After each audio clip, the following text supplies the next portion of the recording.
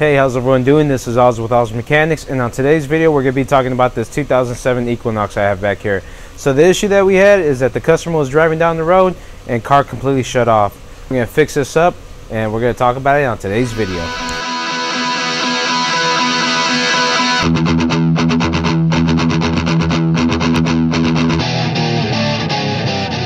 So to start off with, right here we have a 3.4 liter engine, and essentially what I did to verify that this was the issue that I fixed up, a fuel issue, we actually opened up right here where the air filter is at, and we sprayed a little bit of brake clean there, and we noticed that the car started. After doing some diagnosing, we went ahead and we went straight to the relay. We're trying to do a relay test on it just to verify that the relay was working, but we noticed that we weren't getting any power. And this is what takes us to this little baby right here. But there you go. This fuse was actually busted. So I put a brand new fuse on here, and as you can see, everything's working. But you know, if I just ship this vehicle out, most likely this fuse is gonna bust again.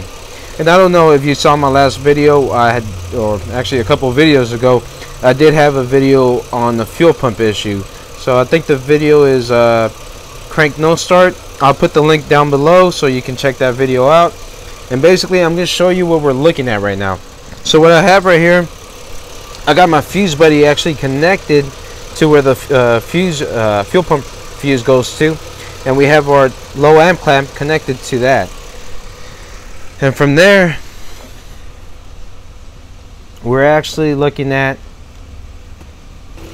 this is the current ramp from our fuel pump, and I'm going to post some pictures right now of a fuel pump and the commutators.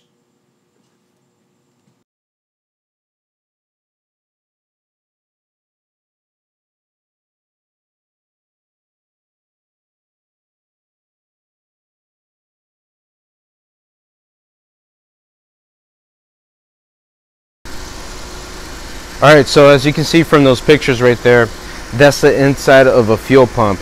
So the inside of the fuel pump, you're going to have your armature, that's going to be the whole assembly, and then inside we're going to have what is called commutators. Commutators are going to be the contact points where the brushes are going to be running through. So on the commutators, that's basically what we're looking at right here, these little bumps that we see right here. And normally on a good fuel pump we want to see uniform bumps, but sometimes you can find a distinctive bump on there, so you can know how many of those commutators we have.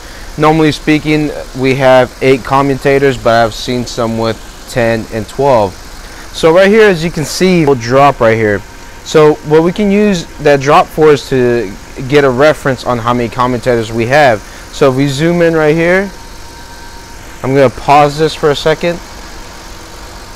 We can see that we have a distinctive drop here and a distinctive drop over there. So if we count 1, 2, 3, 4, 5, 6, 7, 8, and then 1, 2, 3, 4, 5, 6, 7, 8. That means that this fuel pump here has 8 commutators. Like I said, most likely right here, that's going to be the issue.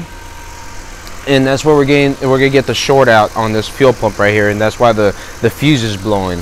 And as you can see, there's another one that's about to go out right about there. This one has a small little drop. So what I want to do, I'm gonna make a video on how to remove this fuel pump for another video. But once I take the fuel pump out on this video, I'm gonna try to open it up, and I'm gonna show you where it's messed up at. So let's get to it. I'm gonna basically we're gonna go to the next scene, and I'm gonna show you the inside of the fuel pump, and hopefully you can watch the other video where I'm showing how to take off the fuel pump on this Equinox. Alright,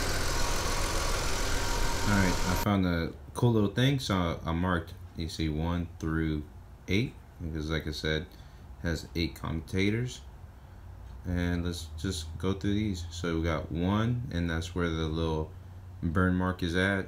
2 has nothing, 3 has nothing, 4 has nothing, 5 has a tiny little mark right there. 6 has nothing, 7 has nothing, 8 has nothing. Now I'm going to show you a picture of this fuel pump ramp, and I marked the numbers too, and as you can see the ramps on there, all of them look pretty good. Number 1 has the worst drop, and number 5 has a little tiny drop. So I'm trying to see if these are the main issues that we have right there. So let me put the picture up so you can see.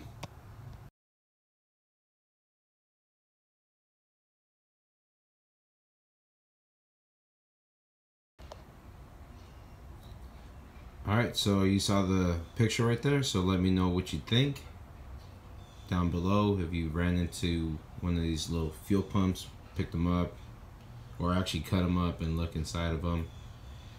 If you have pictures, post them, send them to my email. I'll put my email down low.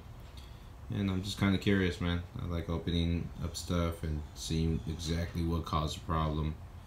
And this one, I wouldn't say is this, but we'll go from there.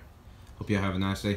Alright, so we have the brand new fuel pump on, and I primed it a couple times, but it might be a little bit off, so I'm going to crank it over. We're going to look at the amperage on here. So you can see we don't have a drop like the other one, and actually our amperage is actually a little bit lower too.